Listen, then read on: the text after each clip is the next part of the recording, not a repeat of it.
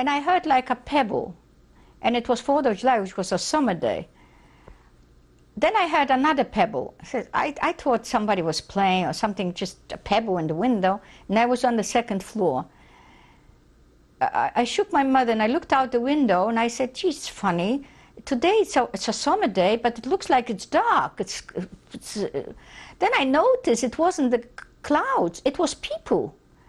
And then I heard screaming, shouting, and we opened a little bit the window and we heard in Polish, Zabij Żyda, which means kill the Jew, kill the Jew. And then I heard other screams.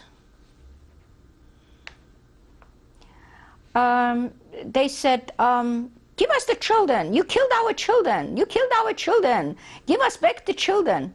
We had no idea what they were talking about. It was such a nightmare. We had no idea what it was all about. It was like a continuation of the Gestapo or something. We had no idea.